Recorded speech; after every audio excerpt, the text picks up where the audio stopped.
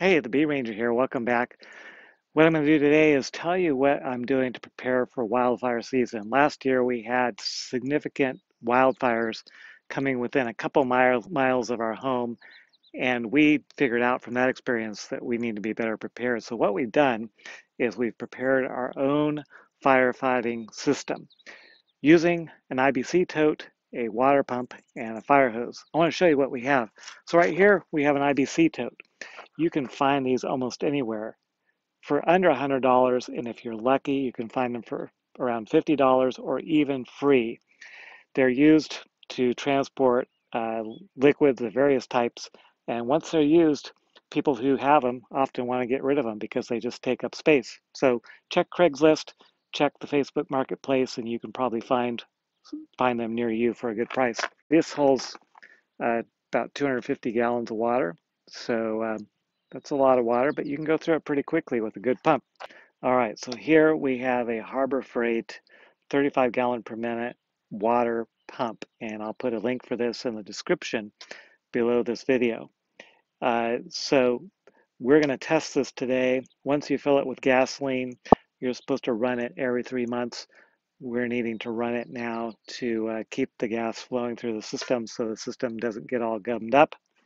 And here we've got a 100-foot, 250 PSI fire hose. And I will put a link for this in the description below as well.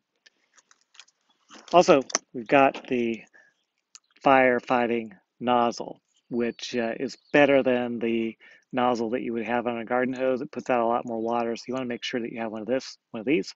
You'll see a link below. What we have here is an intake hose from Harbor Freight. It was only about $30. I'll put a link in the description for that. We equipped it with Camlock system, which I'll also put a link for a quick connection to this filter so that you're not intaking a lot of vegetation and other debris into your tank that will then gum up your firefighting system.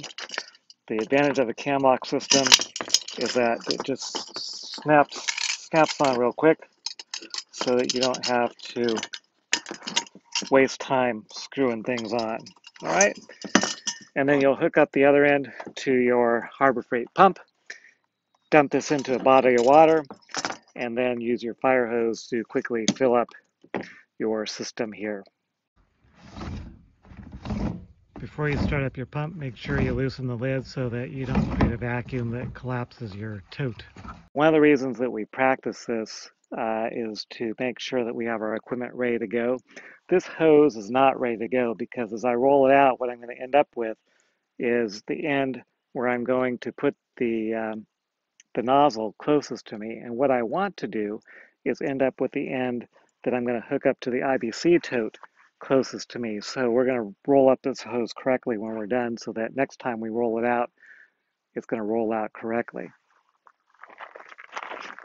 Our intake hose is going to hook up here. The Harbor Freight pump will show you where you want to hook up your intake, and outlet will go up here. And you'll want to make sure you have a tight seal. So if you're not getting a tight seal, you may want to add some plumber's tape. And then we've got our fire hose here, which we'll attach here. All right, and then I'm going to have the TheRoughRanger start it up for us, and we'll see how it works. Before you get your pump started up, it's important to prime it. Your instructions that come with the pump will explain how to do that. The hookup to the IBC tote goes really fast using the Camlock system. Again, you have to add this aftermarket.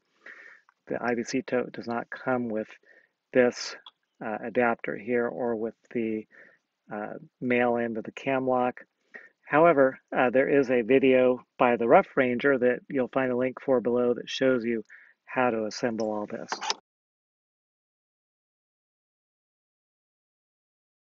So now we're going to get the TheRoughRanger to help us out here and get the pump started up, and we'll get the nozzle on the other end of the hose and we'll see how it works.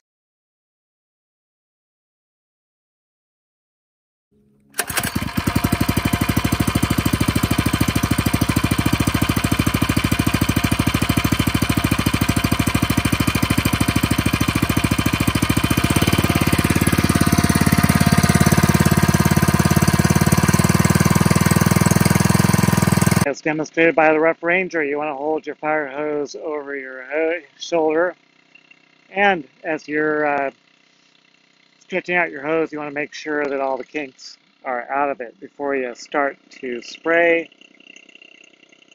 So the farther you have it closed on the nozzle, the farther the distance it reaches, the water.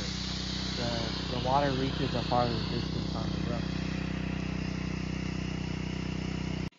And you can see that with the Harbor Freight pump, you get a nice stream on the 1-inch hose for spraying your roof and wetting it down to prevent your roof from catching on fire during a wildfire.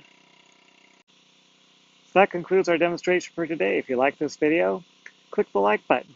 If you have comments, leave a comment below. And make sure you subscribe so that next time I post a video on my channel, you get notified.